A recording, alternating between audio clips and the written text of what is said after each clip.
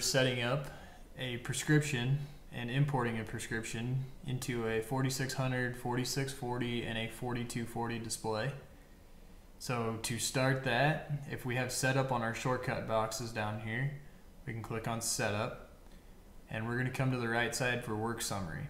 The first place we're going to go is to where it says controller rate. We're going to go to prescription. We're going to click the box next to it here. So the prescription that we are looking for is for this North 40 test product. If you're not seeing the prescription you're looking for, you have the option of hitting this import button. It's going to then ask you to insert a USB, and if you follow the steps, it will get that imported into the list right in here.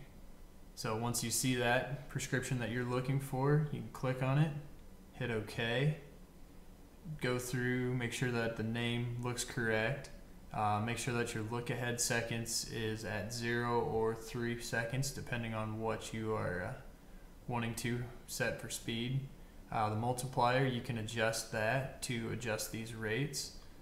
For instance, if we went to 105%, that adjusts our rates now accordingly. So we want to make sure that our rates in here are also verified correctly.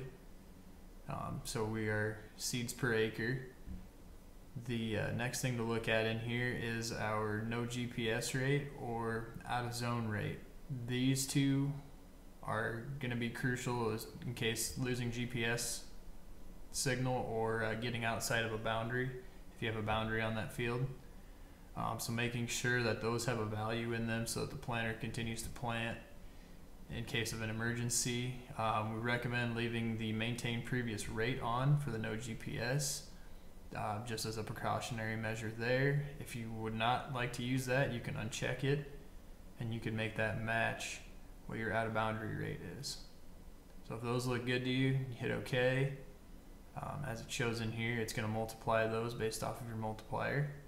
So if that all looks good, we hit save, and it pops up into here with our prescription, and then we hit OK. As you can tell, the prescription loaded in the background here, and that is our prescription setup.